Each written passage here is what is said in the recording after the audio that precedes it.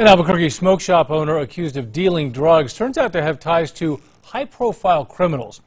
Gabriel Guevara was arrested last month after a raid on his home and smoke shop on Central in San Pedro, which turned up drugs, cash, and at least 10 guns, some of them reported stolen.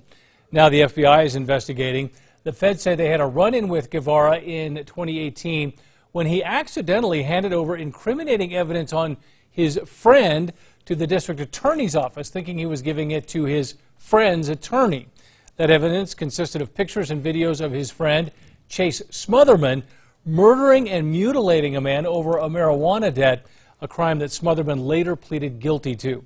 The FBI believes Guevara may be involved in other crimes, including a shooting near another smoke shop.